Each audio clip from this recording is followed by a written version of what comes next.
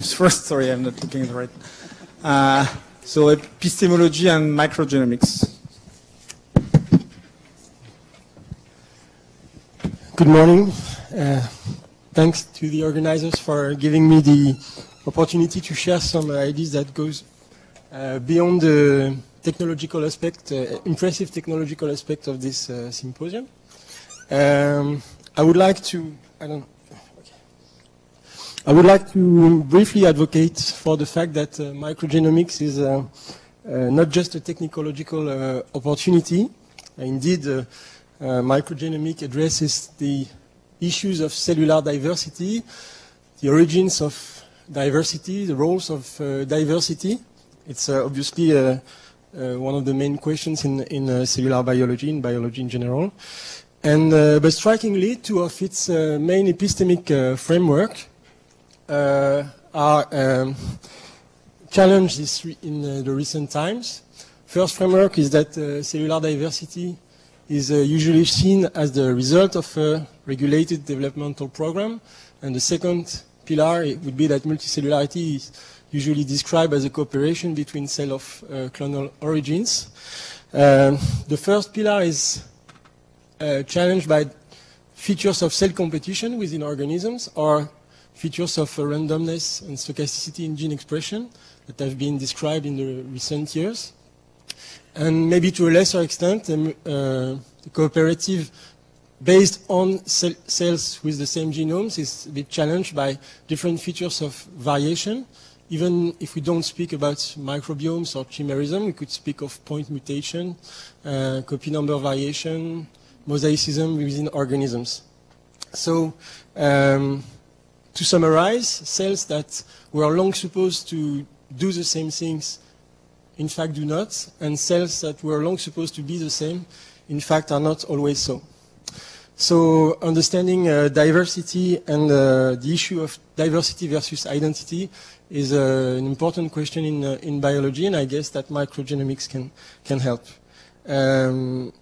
Actually, this is a very old debate in philosophy. Leibniz, and a debate that opposed many people, but let's talk about two of them, Leibniz and Kant. Leibniz said that two objects can be labeled identical if they have the same properties, which is reminiscent from Plato's universal types.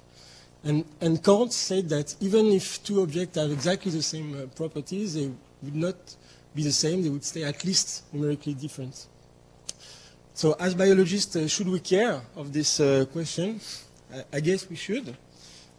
For example, if we have long assumed that a given genotype had been selected in order to generate a phenotype under a certain set of conditions. But what single-cell studies have extensively shown, and microgenomics does too, is to show that there are many ways to, many roads to achieve functional identity, and maybe that cells are a little bit more Leibnizian than we could have expected before. If we go a little closer to microgenomics, these are two word clouds that I have generated by using reference literatures on genomics and on more recent, of course, microgenomics. You can see that these two clouds are interesting. I would say that the first one, genomics, deals with genes, genome, and DNA, which is basically information, that everything can be put in a computer. And microgenomics seem to deal with a material object, like a cell, obviously, and the way cell uses the so-called information. This is no surprise for you, of course. And if I was to over-interpret a little bit these two word clouds, very raw data, I would say that they depict two different ways of being identical or different. The first one, the genomic one, deals with information, with precision, with regulation, and gives rise to abstract accounts of identity, where microgenomics deal with matter, with constraints, and also with variation and randomness, and course, a different way to be the same, and that could be called a probabilistic similarity. And we can go further and show that microgenomics can address a broad number of questions. For example, it can span from technical issue to very abstract issues, and here clockwise the different disciplines in between, biological and epistemological one. For example, the question of difference versus identity is related to how many cell types do we have, for example, and biological question, differentiation, obviously, signaling networks, what is stereospecificity. It can also impact epistemological issues, like the fact that biological objects are not stable, so what does it mean to be the same when you are not stable, or, and the fact that experimental science needs typologies, even though if these objects are dynamic. And we can go also to the more abstract question that I have already addressed. We can translate that into questions. And if we single out one question per field, I would say, microgenomics can help in a way to count, to tell us if there are some hundreds of cell types or if there are as many cell types as there are cells in a way.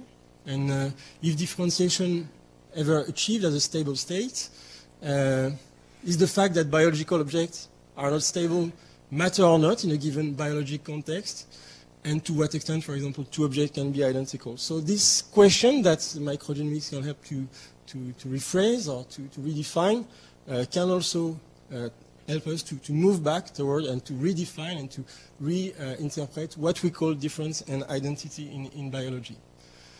In order to finish, I would like to end with a sort of very short case study, which is a broad field of stochastic gene expression. I guess I do not need to convince you that a large component of gene expression is stochastic. This has been heavily documented in the last decades in eukaryotes and in prokaryotes. But this is the fact, and there is the interpretation of the fact. And there's still a lot of debate regarding the idea, the role, the functions of stochastic gene expression, whether it is background noise coming from an otherwise adapted fine-tuned system, or is it a biological parameters that can generate a useful spontaneous heterogeneity, like exploratory behaviors or selective dynamics or competitive dynamics within an organism. So of course, microgenomics can help to answer the biological question, but in doing so, I guess it can also help to address more abstract issues, like is biology order generating disorder, or is biology disorder generating order? And this is a very important way to deal with biology, I guess.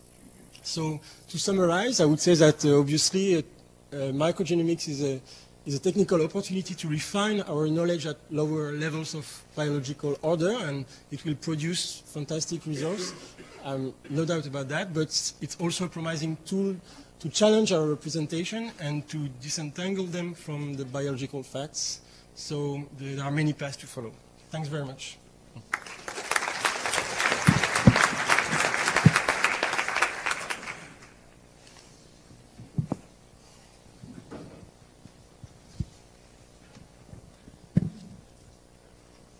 If you measure a certain number of variables in a cell and you measure that in another cell and they look identical, there still may be hundreds of other variables that you can't measure or you are not sensitive enough to measure. You might say that those two cells are identical, but they're not at a different level. And how deep do you have to go before you say that they're identical? This is a problem in tissue analysis because we have experimentalists who look at two pieces of tissue and they measure in the proteomic world with a certain level of sensitivity that's fairly low, only looking at high abundance proteins. And so they see that both pieces of tissue look the same, and they think that that means that there's no change due to, let's say, having the tissue sit out in a hypoxic condition after being removed from the patient. And so that lack of getting down into the depths of the measurement system, into the low abundance analytes, causes us to make inappropriate conclusions about two things being identical when they're really quite different. I agree.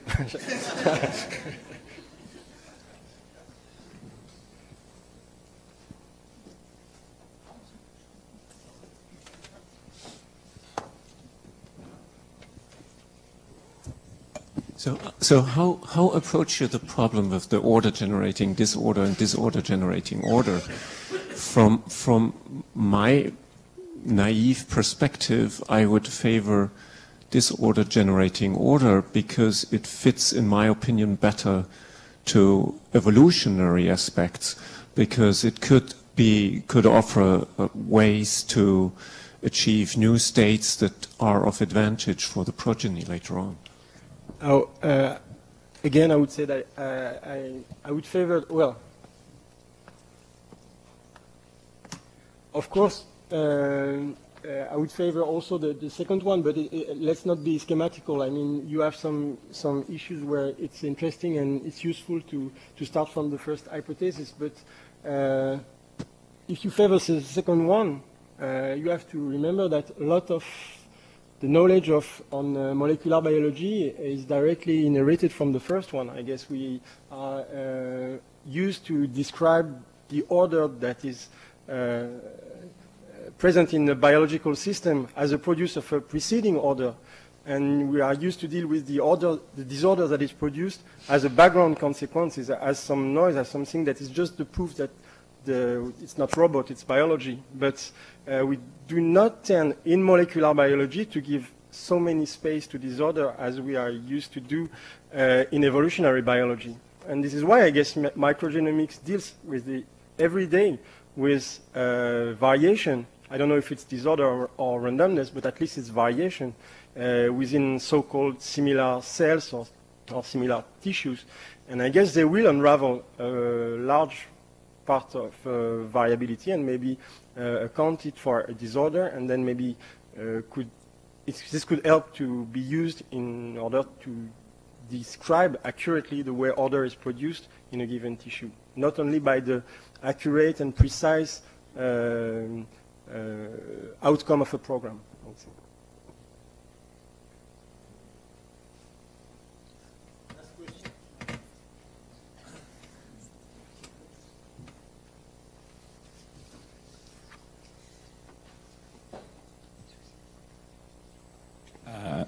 These questions are very, very important, and I am not sure we are able to answer those yet, but we will need to. I'll give you an example. A couple of years back, we essentially took a cell culture and we picked individual cells and we profiled those. And they vary very much in expression profiles, and you can tell from where in the cell culture you picked the cells. And that was related to microenvironment because it's different access to oxygen, you have waste products, you have different neighbors. But that doesn't necessarily, in my mind, make the cells really different. So it's a matter also of defining difference. So my question to you is really, because what this is, I think, is very, very critical, and that's a cell type. How do you define a cell type?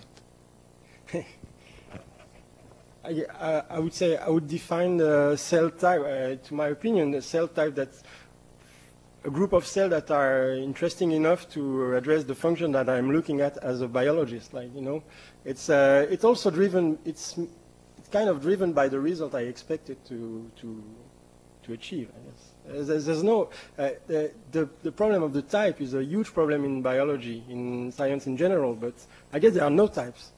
There are no types. Types are first approximations that are useful for us to study and to try to start to understand a given pathway. But I guess there are no types.